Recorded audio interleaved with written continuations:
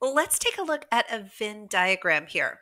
Now, I'm going to be using some notation for the Venn diagram, but I'm going to try to interpret it in words so you'll be able to know what exactly are we looking for in that diagram. So let's look at number one. We want A with a little apostrophe. We might say that A prime. This refers to the complement in A. What we want here is everything that's not in A. So we want everything not in A. And I'm going to list it in what's called roster form. So we're using those curly braces. I want everything that's not in A.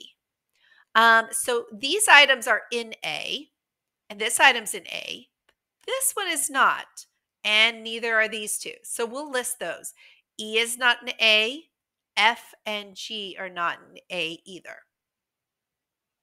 All right, let's take a look at number two. So A with this upside down U, B, means A and B. So in this case, we're looking for the overlap. What items are in the overlap?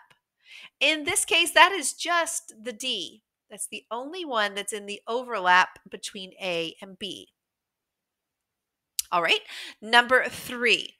We want the A union B. So this is everything in A and everything in B and everything in the overlap. So everything in A, that's A, B, C, D, and everything in B, that's D, we already have it written, and E, and the overlap, that is D, we already have it written.